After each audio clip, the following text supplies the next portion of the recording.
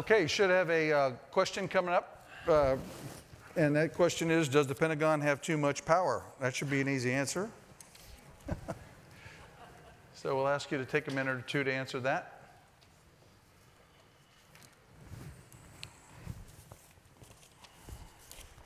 Bright in here.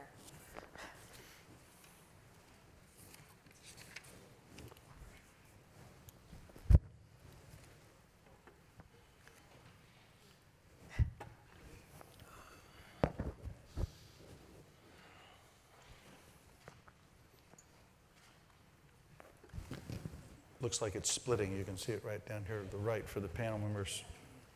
Still adjusting.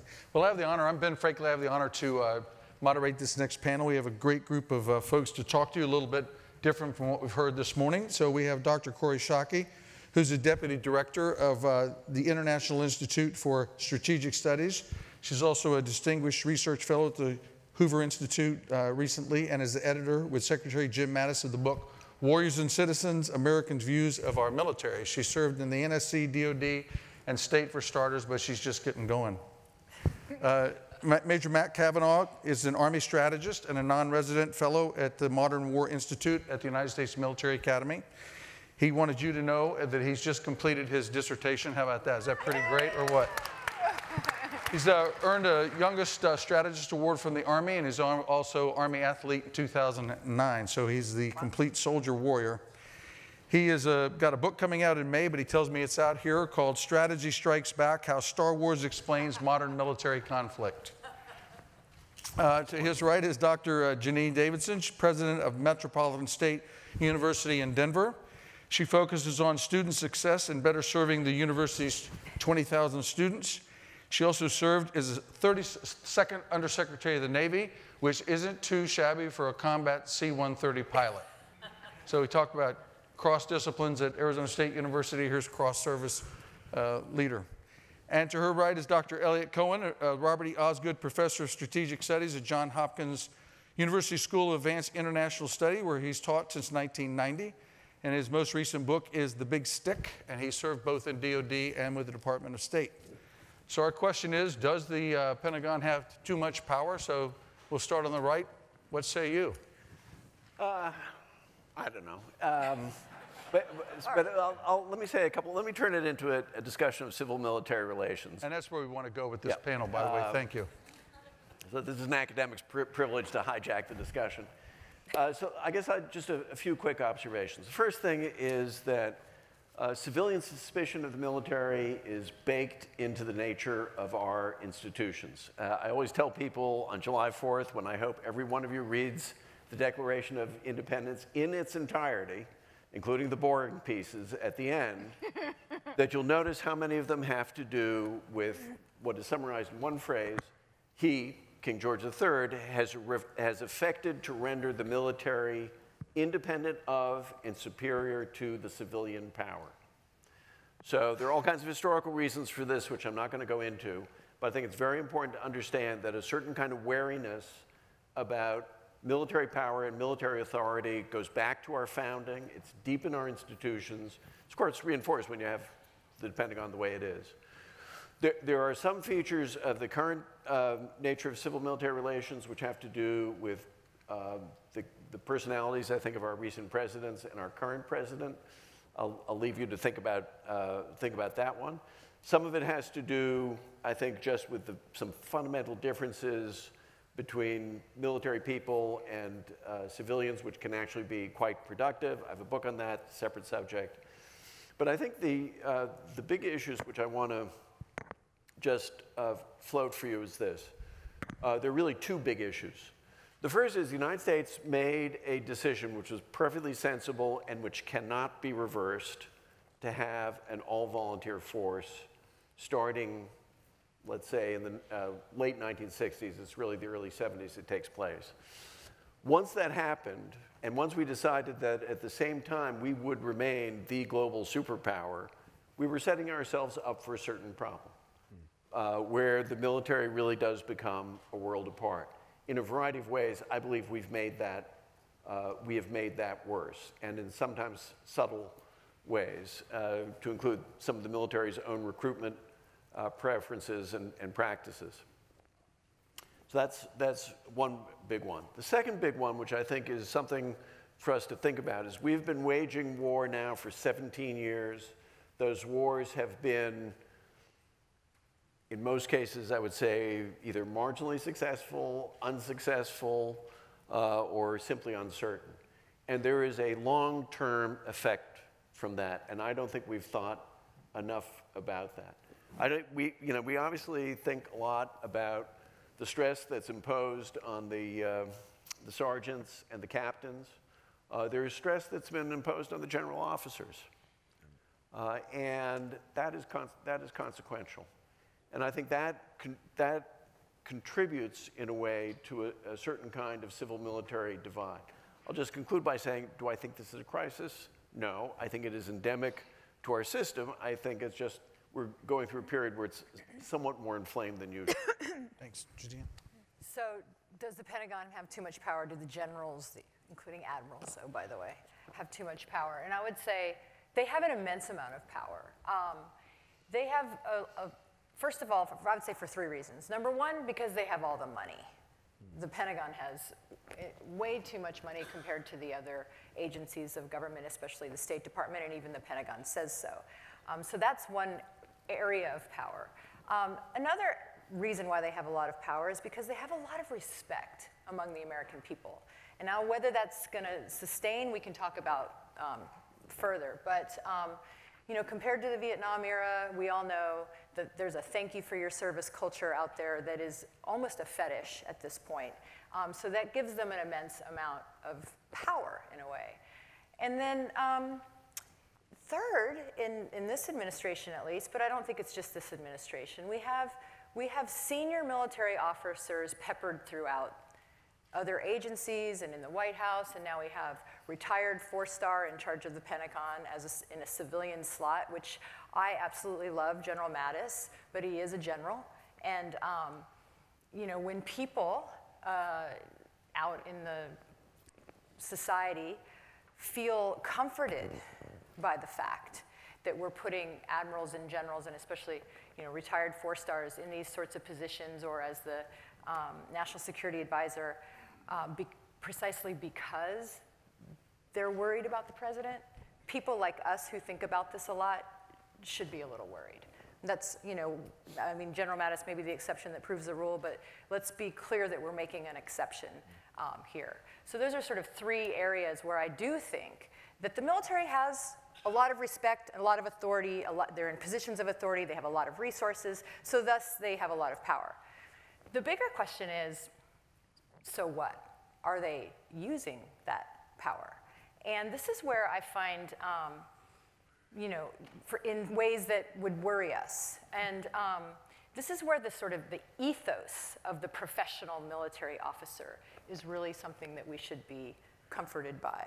Now that I don't live in Washington anymore and people ask me these kinds of questions a lot, I have to say to them, you have to understand how deeply embedded into the ethos of the professional military officer the idea of civilian control is, and I think still remains.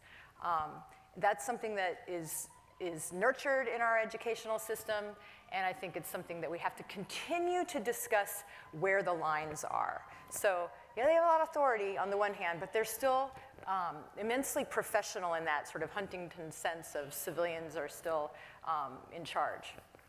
Okay, Matt? So the last thing that I had something to say at last event was at Easter at my house, surrounded by small children. So I'm well poised to spot the kid at the grown-ups table, and that's me today. So sitting next to these giants, I really appreciate the opportunity. And I hope that you apply the same standard to me that I do to my kids, which is to say that as long as I don't spit up on myself or make a mess of things, that Easter will be very kind to me. The original prompt for the panel was, do the generals have too much power? And you might not be surprised that I would say no, that I'm sort of biased. But it's a little bit like asking a servant on Downton Abbey whether Lord Grantham upstairs has given too much power to the servants. And I think that servant response would be, the servants have as much power as Lord Grantham thinks that we need. And I think that discussions on civil-military relations actually benefit from a downstairs perspective, a bottom-up perspective, because so much of civil-military relations is presidents and prime ministers and generals and admirals. And so I wanted to raise that downstairs perspective, which is growing partisanship within the military. So I think that we're at danger of losing our norm of nonpartisanship. And I come at this not as a deep researching academic, as someone with lived experience. So a year and a half ago, I was serving in a headquarters in Korea during the primary season. And we would literally huddle in a bunker and watch on a screen during the debates, and you could watch the partisan invective emanate from the screen and divide the soldiers that were there. I stood next to a Mexican-American soldier, and I could almost physically, literally watch his skin crawl. When I returned from that assignment to a place in Colorado, a base that I won't name, but I was greeted at my new desk not by a smiley, friendly colleague, but by a continuous, steady supply of robocalls from one of the political parties, because at my government phone at a government desk, one of the previous occupants had been aligned with a political party. That shouldn't be the case. So I started digging into the numbers. And in one generation, we've seen a marked shift in partisanship within the military. So in 1976, when surveyed, 55% of officers said that they were either independent or nonpartisan or not affiliated with a party. In 2009, the same question was asked, and the number was down to 16%. And I'm sure there's more recent figures in your book, Warriors and Civilians. Behavior-wise, when surveyed in 2010, 27% of officers said that another officer had tried to influence their vote in the 2008 election cycle. And then Colonel Heidi Urban's study in December of 2015 of 500 West Point cadets and National Defense University colonels found that over a third had observed or shared insulting, rude, or disdainful comments about elected leaders. And then I'll get past the numbers, but one last data point I think matters, and that's retired officers endorsing elected presidential candidates. So there's sort of a moment of inception in the early 90s where we had one admiral endorse one candidate, then candidate Bill Clinton. And we now expect that every election cycle there'll be hundreds of retired officers endorsing presidential candidates. So there has been a marked shift in a generation. And I was just at a conference at West Point where we were talking about these issues, and some very smart people said there's no crisis. That absent a physical threat by the uniformed military against the civilian leadership, we don't have a problem. But I think that's the wrong standard. Just as peace isn't the absence of war, healthy civil-military relations is not the absence of an imminent threat on the nation. So to me, the problem really is that we don't agree on a problem, that we have a problem, and it's almost as if we think that things could get bad, but we don't know how bad they could get. It's as if we've all jumped off a building and we're arguing about where the cement floor is. But we know that there is a cement floor, and we know it's bad. And I would remind everyone, today's April 9th. 153 years ago today, General Robert E. Lee, West Point class of 1829, surrendered to Lieutenant General Ulysses S. Grant, West Point class of 1843. The Civil War was only so devastatingly possible because 27% of West Point graduates in the decades leading up to the war chose politics, voted with their feet for secession, and then took up arms against the US government. So that sounds alarmist. It's not meant to be, but it's how serious I think the stakes are with partisanship within the military. Thank you. Corey. So there are a couple of different issues that people have been kicking around. One is politicization of our military, and the other is policy influence of our military. And I want to treat them separately. The most important thing anybody has ever said about civil-military relations was Elliot Cohen during the 2000 election, when he argued that it was really important for George W. Bush to win the election so that the military could learn to hate Republicans again. Right?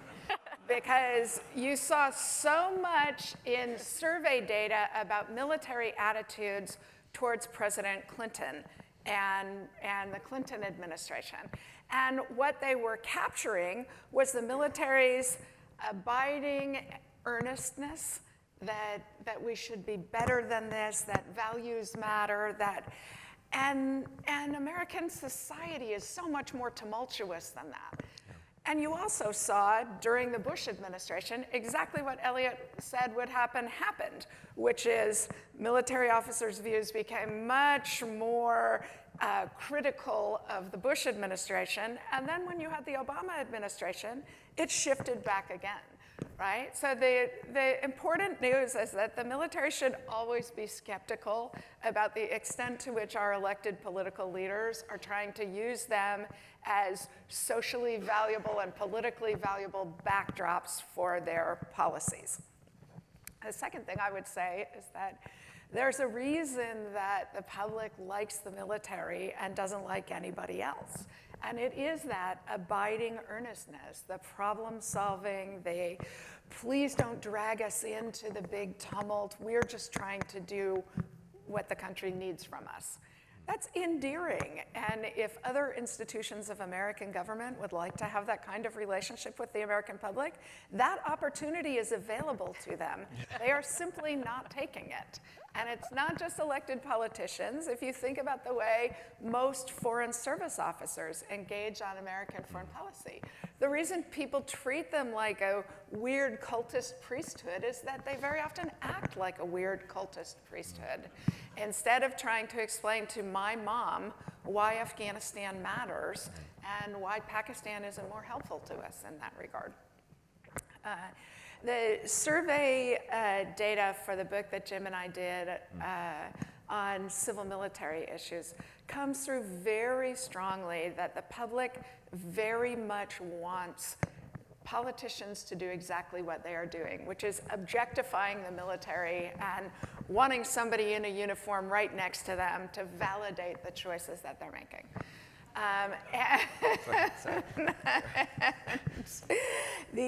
As Janine pointed out, literally the only restraint on our military being much more politically active is the professionalism of the military itself. It is their own professional education and ethos that holds that line. Where it has eroded dramatically, as Matt said, is among veterans. I disagree with Janine that Secretary Mattis is a general. Once you are not on active duty, you are a veteran. And just as we shouldn't exceptionally celebrate them and think they're uniquely qualified for these jobs, it also shouldn't preclude them from making contributions to the Republic, even after they've retired.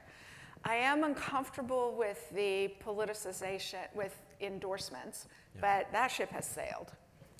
Moreover, the American public very much likes veterans doing what both John Allen and Mike Flynn did, which is wrap their political candidates in the flag and validate their foreign and national security policy judgments. What we see happening, Peter Fever's research and Jim Goldby's research and Lindsay Cohen's research shows very clearly that public attitudes on the military are changing. They're becoming a lot more like public attitudes about the Supreme Court. Namely, I like it when they agree with the policies I support. And then I have doubts about these guys when they don't support my policies. The last thing I would say is that anybody know which country in the Middle East the United States has the highest approval ratings in? It's Iran, the country with which we have the least engagement. And that too is actually a secret to how popular the American military is, because 50 years into an all-volunteer force, most Americans don't know anybody in the military, and they may mistakenly believe that Matt Kavanaugh or J.P. McGee are normal representatives of the institution as opposed to superheroes. And so there's a tendency on the part of the public to treat the military like they're all uniquely virtuous, perfect posture, great citizens, instead of understanding that they are no better and no worse than the rest of the American public, because they are us. And good civil military, the solution to almost every problem in civil military relations is treating our military like what they are, which is us.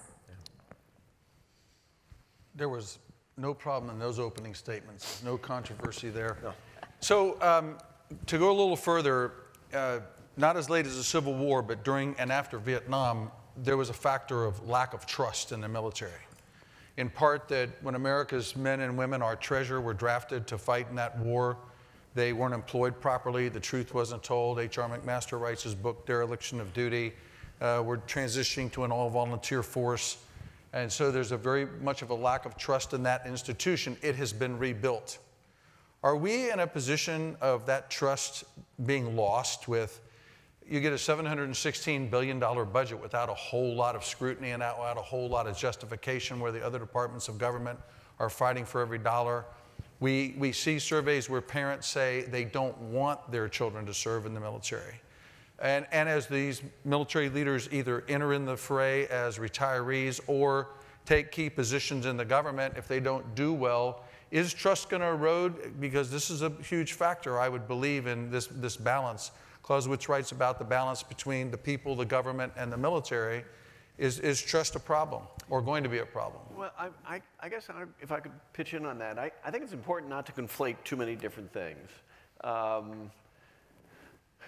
You know, I'm not happy if parents really are opposed to their kids going into military service. On the other hand, would I like to see the Pentagon treated skeptically? Absolutely. I mean, I keep on thinking of that phrase, I've loved wisely and therefore not too well.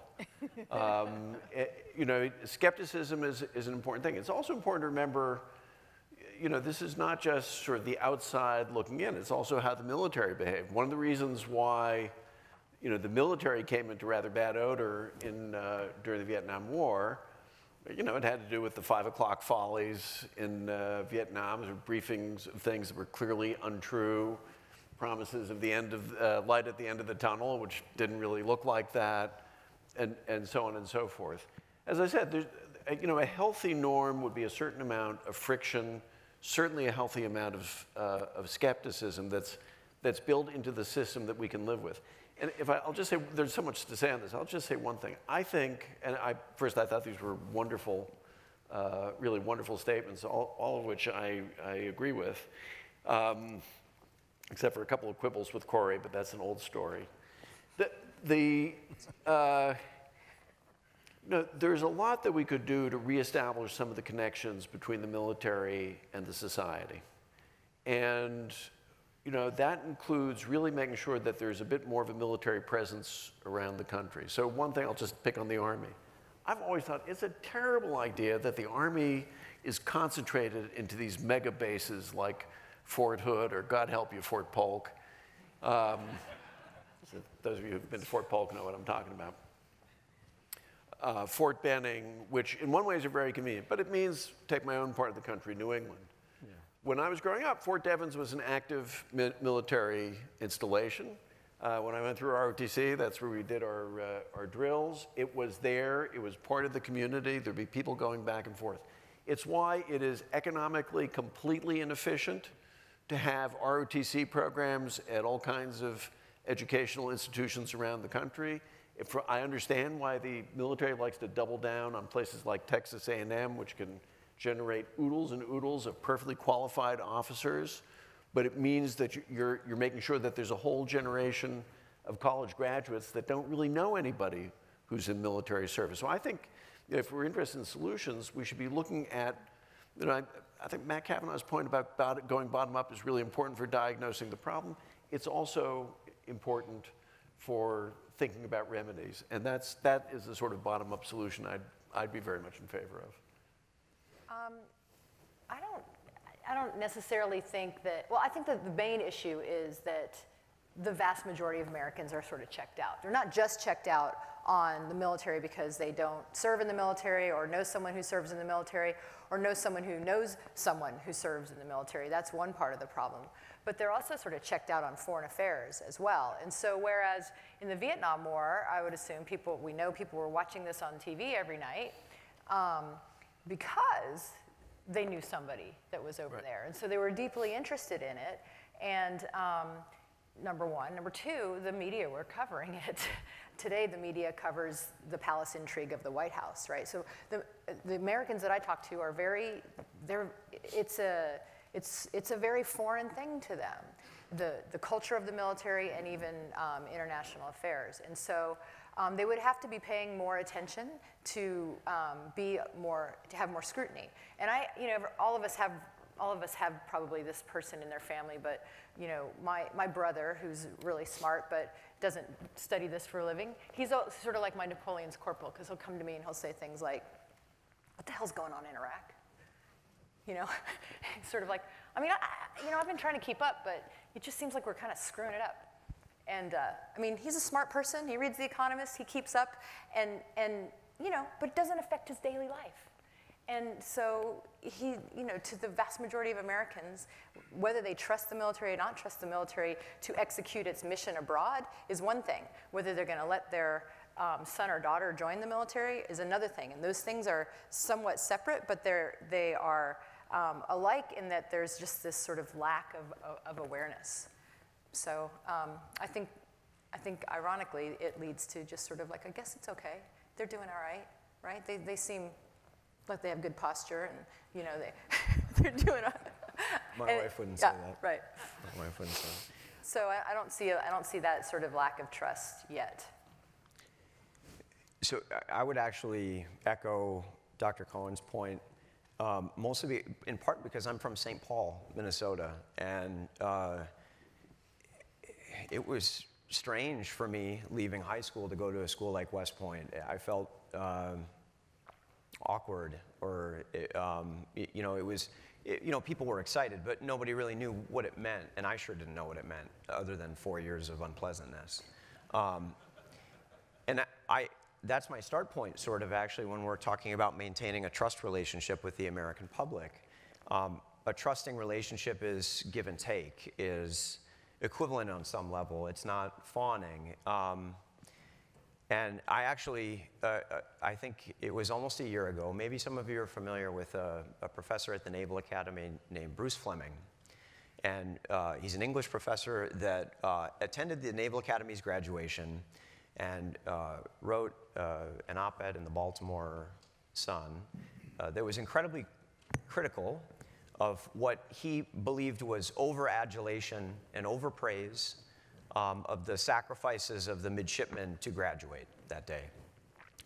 Setting aside the fact that it's a graduation day and hyperbole is kind of the norm. You tell graduates how perfect they are that day. When I read it, I actually got upset. I could feel like heat coming under my skin, like probably a little bit like right now. And my gut reaction was born of the fact that I had just come back from the tour in Korea that I mentioned, which was unaccompanied. And it was a very difficult year. I don't need to dwell on that. But one example is that I tried FaceTime with my 4-year-old, and she got so upset after we hung it up that we never did it again. She couldn't differentiate the screen from why Dad's not home. So I took this general statement of the military not being special personally, and I shouldn't have. And when I came down off of my high horse, I recognized, and I wrote as much later and realized that I would absolutely agree that we're not special, particularly because my mom's a special education teacher in a high poverty part of St. Paul, she's retired now. And Dad signed up for the TSA as soon as he could after September 11th.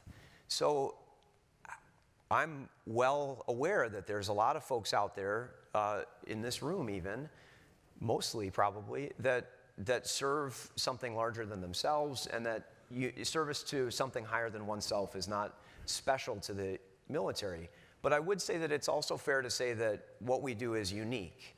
I had just learned, Admiral James Stavridis mentioned at a thing offhand that he had spent 11 years at sea, which made me feel like my 1 year of heartache with my family made that a little bit less painful. But, and then of course, Senator McCain, his 5.5 years, I think, in Hanoi. Yes. And so I wish that as the relationship goes, that we were treated less special and more just distinct or one way, one flavor of service. Although the free bag thing at airports is cool. So That's nice. the public has an enormous amount of trust in the military. Moreover, the surveys that we did for Warriors and Citizens show that the public, while knowing nothing about the American military, nonetheless gets a lot of the big issues in civil-military relations right. So, for example, they hold the elected political leadership responsible for whether we are winning or losing the war. And that's appropriate, because our elected political leaders are the people who aggregate our societal preferences and determine how much blood and treasure and political effort to put into the war. Where the trust issue, I do think, is dangerous, maybe not more so than in other times, but still worrying, is that what we saw in survey responses from political elites is a growing distrust of military advice, a belief that the military is political and gaming them, and this is where veterans being so politically vocal as John Allen and Mike Flynn were affects the active duty military, because it creates the perception that these guys are all political actors and just waiting to be unveiled, and that they are not giving sound, sensible military advice. And that's absolutely not what our active duty military leadership looks like to itself. So there is a fair amount of friction at that level.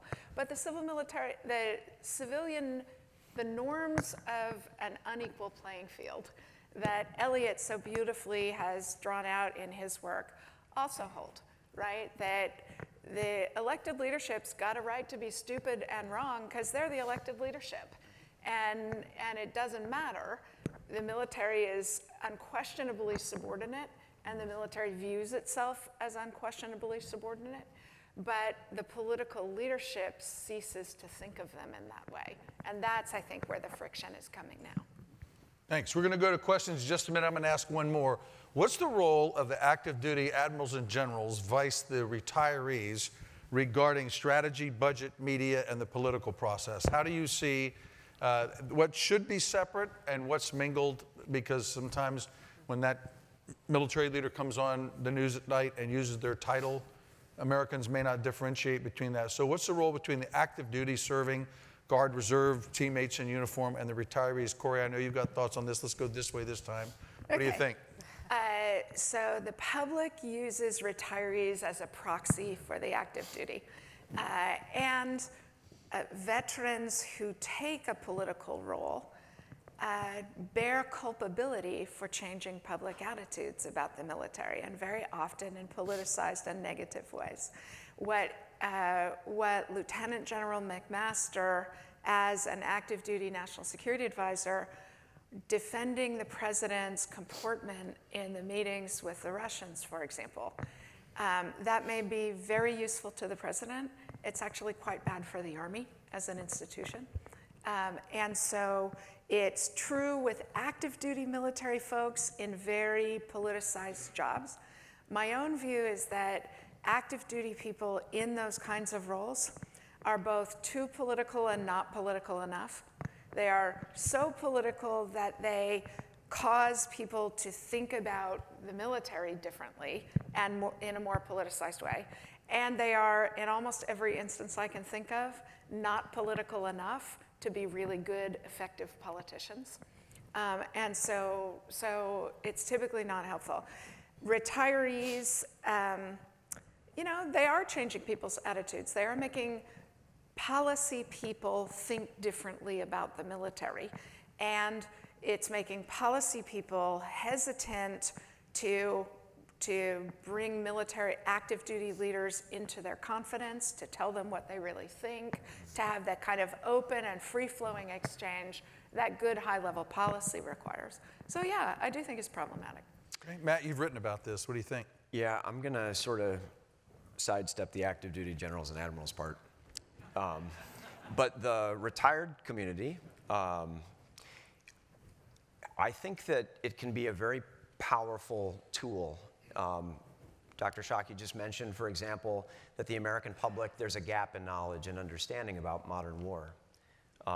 It's in part why the book on Star Wars and strategy, to be honest. But I think that it can be a very powerful tool in helping the American public better understand and get better informed on very important decisions that frankly involve a lot of people's lives. I've gotten to know Lieutenant General Mark Hertling.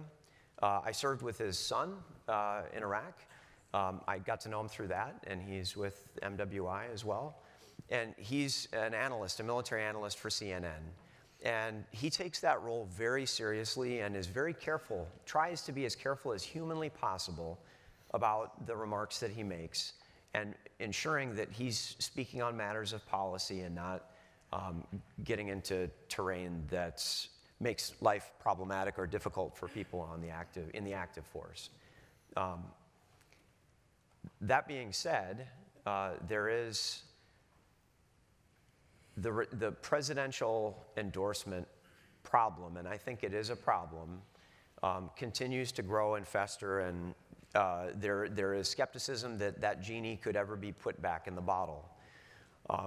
I am hopeful that it could, because when you consider that there are roughly 7,000 retired generals and admirals out there walking around the United States, the fact that 500 endorsed in the 2012 election cycle and about 200 in the 2016 election cycle tells me that that's the tip of the iceberg, and I'm hopeful that the rest of the folks that are under the surface of the water that want to uphold the principles of the profession would be more vocal about staying neutral. But there's work to be done on that. Okay. Yeah, I mean, I think it's another manifestation of the amount of respect that we have for the retired generals and admirals, the uniformed military, that people do look to these retirees to help them make sense of foreign affairs and national security. So it's another sort of manifestation of a type of power that they do have, and they have to recognize that. I'm not so sure that as a community, they've really got their heads around that responsibility, the way they have their heads around the responsibility of civilian control as active duty members. I just think this conversation is really starting to pick up a lot more because of the trends that you speak of. And so the one thing that really I find troubling is the politicization of these groups of retirees. It's like a competition among the presidential candidates to see how many they can collect. Yeah. And that these senior retired military officers allow that to happen is a little, it's a little troubling to me. I mean, my own father's a retired two-star. He's 80 now almost, and you know, he gets. Everybody wants, you know, they don't really care who he was or what he did in the military. You know, he's a Supply Corps naval officer. He wasn't a huge strategist. They just want his name on the bottom of the sheet. Yeah. And I find that really distasteful. Yeah. And so that's really troubling. And yet you endorsed a political candidate and you would deny your father that ability. No, I mean, I do think there's something fundamentally different about admirals and generals. They have a level of respect from their 30 and 40 years of service that is not the same as even if you get out as a major, it's not the same. Yeah, no one's gonna listen to me. Yeah, I'm just some. No one's listening. I do think it's a little different. I think one of the wisest things that Corey pointed out, though, was this issue of the politicization of an active duty officer, and the HR as an example that. You know, he's in an awkward position because that position requires someone who's a political animal. And that's an uncomfortable and unfair position to put a three-star in. And you pointed that out, last year, and I think that that's a really important insight. Okay, I don't have time to be diplomatic. So first thing, I've yet to meet a retired general or flag officer who says, just call me Mr. They go by general or admiral. Secondly, there is a big distinction between what is legal and what is right. Legally, they can endorse people, they can do all that stuff. I once in an op-ed said, it's also perfectly legal for them to go off after retirement and become pole dancers in Las Vegas. And that's the most important. Wow, I did Elliot not Cohen need quote. that visual. which got me angry emails from a couple of general officers, and then I have to report a bunch of emails from colonels saying, let me nominate a few. I think the truth is most retired general and flag officers understand that they have a special kind of status and actually are quite careful about it. But the fact is, I believe they have responsibilities which go on afterwards. I do want to pick on the active duty thing. So I spent 2 years with that cult, what did you call them? Bunch of cultists taking a swipe at my diplomatic brethren in arms, who are really the Foreign Service, who actually are quite misunderstood and quite selfless, and in some cases extraordinarily courageous. Yes. In a way, So the cult member. I was a senior official in the State Department, and I can tell you, having spent a lot of time in the Deputies Committee, that friends of mine in the Joint Staff had absolutely no problem giving me terrible advice about foreign policy. They were extremely free with it. They would not respond nearly as well if I gave them probably terrible, but maybe not, advice about military affairs. So I confined myself to asking awkward questions, which made them mad instead. I think it's very important to remember that just because you're a general does not mean you have good foreign policy judgment. Right. In fact, it often means you have terrible foreign policy judgment. I'm not joking. You know, the greatest strategist, supposedly, in the United States Army was a man, and before World War II, was a man you have never heard of, Stanley Embick. He was, you talk about America First, he was a real America Firster. He was against any kind of aid to Great Britain. His judgment about the world was awful. And I've met plenty of general officers whose foreign policy I believed were not particularly well informed and not particularly helpful. That's not an argument for having, you know, bright lines of separation. It is in the nature of policymaking that there'll be give and take and back and forth. But I think that, you know, what senior level military leadership gives you, it gives you expertise in whatever your field is. You know, do I trust admirals to be experts in counterinsurgency? Not so much. You know, would I want General Frickley to be running some major fleet problem? I don't think so. There's a specific area of expertise, and there's a kind of general leadership experience and gravity that goes along, I believe, with those experiences. It does not necessarily translate, it can, but it does not necessarily translate into expertise on policy. There you go. Okay, how about a question? Right there. Please. Hi, Austin Bird, Army National Guard. So 2 questions. First, I think we've asked the wrong question. Should be, have we given the Pentagon too much responsibility? Have we asked the military to do too many things? And with all that has come the power. The second thing I would say is at the grand strategy level, is it not essential for our admirals and generals to be a part of policy making and absolutely in politics? Thank you. Anybody? Well, okay, so the first one. I mean, who else is going to run military things if not the Pentagon? A. And B, a lot of the missions that we assume, well, boy, that's not military business. Actually, it is military business and historically always has been. I would just point out military governance as one which we fell down on in the biggest possible way in the aftermath of the invasion of Iraq in 2003. I mean, I remember getting fingers in the chest from my irate general officer friends when I became temporarily diplomat. You know, why isn't the State Department here running Basra or something? The answer is, you know, when Hurricane Katrina happens, the mayor of New Orleans doesn't say, please send me 3 ambassadors as soon as you can. The military has the resources, it has the manpower, it has the logistical expertise to do all kinds of things. And I don't think they're being asked to do things which are inappropriate, particularly if you know anything about military history. Grand strategy, I have a problem because I don't really believe it exists. But the fact of the matter, anyway, is that in normal governmental processes, the military is absolutely heard. You know, if you have NSC meetings, the secretary's going to be there, chances are the chairman will be there, deputies committee meetings, there'll be the J5, the J3. The problem is not that the military voice doesn't get heard. Trust me.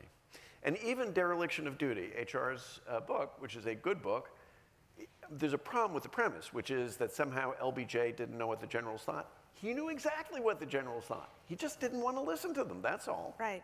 And that is his prerogative. Which is his prerogative, or was. Right, so I mean, we've both written on this, but I mean, I think that it isn't that the military's not at the table, and it isn't that they're not saying stuff. It's that the civilians and the military talk a different language, and they don't understand each other. And that is probably a problem of education. I mean, we don't have any control over where the civilians come from and and how they arrive at this table. We have to do a much better job in helping them have this dialogue that you call the unequal dialogue, because at the end of the day, the civilians get to make the call whether they listen to the military or not. And that presupposes that they understand, right? And so I think that's and I'm with you on grand strategy too. They also lead different lives, and I think this is a really important thing. As you're a general officer, you will probably never really have anybody yell at you, or it'll be rare. You'll be treated with more and more deference the further you go up. So if you're a politician, or for that matter, a professor, the higher up you go, the more people you have every day in your face saying, you're an idiot. Yeah, no, it really does breed different ways of interacting with people, I think. Okay, since we're between you all and lunch, we're going to break for lunch, and the panelists will be around. Let's not any of us be yelled at as idiots, and I want to thank the panel for a great job.